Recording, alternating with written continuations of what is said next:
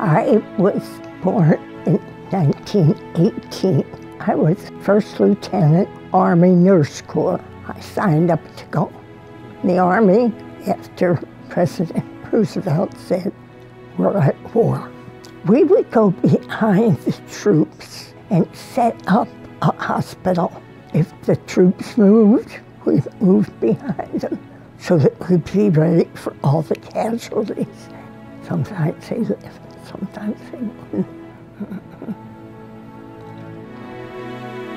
The honor flight was like being queen for the soldiers.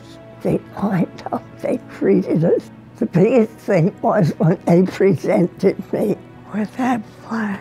All my family was there, all my grandchildren and great-grandchildren, even the little ones. I had no idea that they would be there.